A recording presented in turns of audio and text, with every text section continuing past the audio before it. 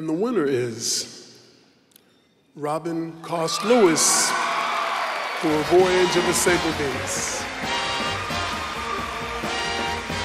was totally chilling at my table with my buds. Oh my God.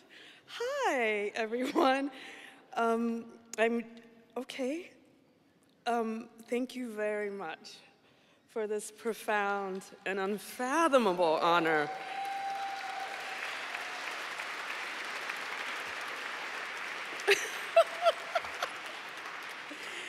Thank you to the National Book Foundation, and most especially to the judges, wherever you are in the room, for your generous attention. For the rest of my days, I will never forget this moment. I will never forget it. Thank you. I prepared a little thing to say because I'm really type A, and trust me, you don't want me to ad-lib at the mic. I can't do what Neil just did. There's no way. So I want to talk a little bit about the longest epic in the world called the Mahabharata. There is a minor character I love very much. His name is Ekalavya, and he is the son of the king of the outcasts, which means he is the prince of outcasts, as it were. And he aspired to be a great archer, and there's always a but, right? So his but was that in order to achieve his goal, he wanted to study at the court with Drona, the master archer.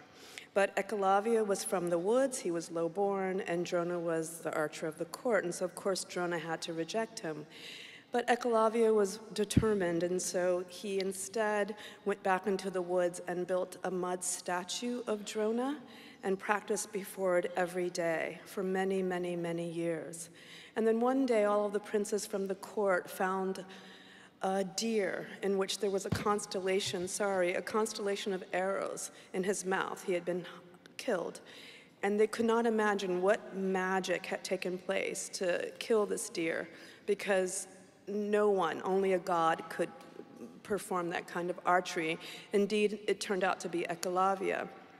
And when they confronted Ekalavya, they were like, how did you learn to be a master of archery? He said, well, I built a statue of the court archer Drona, and I performed before him for years and years and years. And it was because of his devotion that the gods, because of Ekalavya's devotion to his teacher, to Drona, that the gods granted him sublime vision and incredible skill. I begin with this story not only because I love epic and not only because I love the Mahabharata, but because I've had the profound honor of studying with some of the greatest poets of our time. In my own mind, I have fashioned countless statues of writers who have honored me with their attention and time. If there is indeed anything worthy of praise or attention in my book, it is because I have copied and stolen from these illustrious writers every gorgeous and strong and sharp gesture and evil trick that I could mime. Their exquisite generosity is one of the primary reasons I am standing here tonight. To this end, please allow me to thank my teachers first. Mary McHenry, Nina Payne, the great Caribbean poet Andrew Saki, Evelyn Brooks Higginbotham, Marilyn Nelson, Kate Flint, Percival Everett, Deborah Landau, Yusef Komanyaka, Toy Derricott, Cornelius Eady, and most especially the person I call the Sharon Code because she's so magical, Sharon Olds, who sat with me through the writing of the long title poem of my book, Voyage of the Sable. Thank you deeply. Thank you as well to the institutions who supported my work, NYU, USC, and Hampshire College. I'm going to skip, but over the past year I've begun to learn about the differences between a manuscript and a book. This is my first book, which is why I'm blown away. I don't know what I'm doing standing here right now. But I could never imagined that a manuscript could be handled so tenderly or with such profound respect as mine has been by Alfred A. Knopf. A little known story about Knopf, it's weird, when I was a little girl, I used to start drawing borzois obsessively when I was about 7. Okay, go figure. And then later, but still long before I became a writer, I got very interested in censorship. And so Alfred A. Knopf, the historical person, came into my field because I was doing research on censorship in the New York Society for the Suppression of Vice. What is not known about Alfred Knopf generally is that this man put aside tens of thousands of dollars, sometimes hundreds of thousands of dollars, to prepare for litigation. He was so devoted to his authors that no matter what, he protected them. You can publish whatever you want, and I will litigate to protect you. So he went on to practice his literary activism in terms of African-American literature. He was the first person to publish Langston Hughes, Nella Larson. He went on to publish Zora Neale Hurston, and of course, my national treasures, Toni Morrison, Maya Angelou, Tracy K. Smith, Kevin A. Young. So it's a profound honor for me that my maiden launch is with this house for a long historical arch. I just want to thank the people who worked on my book, Sunny Mehta,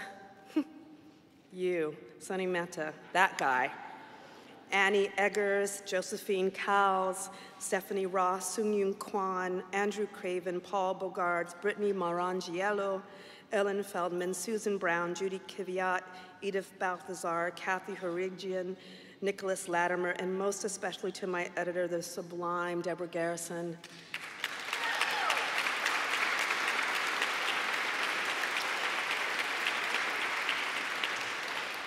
Thank you for approaching my work and me, Deb, with such meticulous and tender and profound respect. As E.E. Cummings once wrote, nobody, not even the rain, has such small hands. Thank you.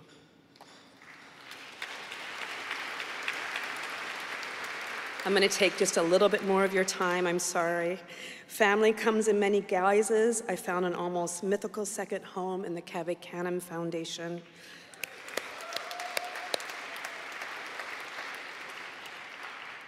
Thank you for your contribution, Cave Canem, and for allowing me to take part in what is surely one of the richest moments in American poetry. I'm a child of the 60s and 70s, and hence I remember that terrific line, I don't remember in what movie, where Billy D. Williams says, and is like, blue fur, whatever, to Diana Ross, he says, she is a friend of my mind. And so I finally would like to thank my family and friends who have been the best friends my mind could ever have hoped for. Thank you, Sheila Coleman in Cambridge, Adrian Perry, Alice Flaherty, Claudia Rankin, Elizabeth Alexander, and most especially my deliriously good and perfect sister, Candy Lewis Watkins. I need to imagine also that my father and aunts and grandparents and cousins are all sitting on a star right now watching all of us while they're playing bid whist and laughing. Daddy, this is your night. Maman, this is your day. And to my exquisite son, Henri, this award is completely for you. Thank you for your profound patience and love. I want to end with a poem, because it's appropriate, by Pablo Neruda. In light of what is happening all over the world, and has been happening all over the world, not just for centuries, but for millennia, I'd like to read a beautiful poem by him before I leave called Keeping Quiet. Now we will count to 12, and we will all keep still. For once on the face of the earth, let's not speak in any language. Let's stop for 1 second and not move our arms so much. It would be an exotic moment without rush, without engines. We would be all together in a sudden strangeness. Fishermen in the cold sea would not harm whales, and the man gathering salt would look at his hurt hands. Those who prepare green wars, wars with gas, wars with fire, victories with no survivors, would put on clean clothes and walk about their brothers in the shade, doing nothing. What I want should not be confused with total inactivity. Life is what it's about. I want no truck with death. If we were not so single-minded about keeping our lives moving and for once could do nothing, perhaps a huge silence might interrupt this sadness, of never understanding ourselves, and of threatening ourselves with death. Perhaps the earth can teach us, as when everything seems dead and later proves to be alive. Now, I'll count to 12, and you keep quiet, and I will go. Thank you for this profound award, not only for my work, but most especially for the attention your honor gives to the varied traditions from which my work springs. I'm very honored to be here. Thank you so much.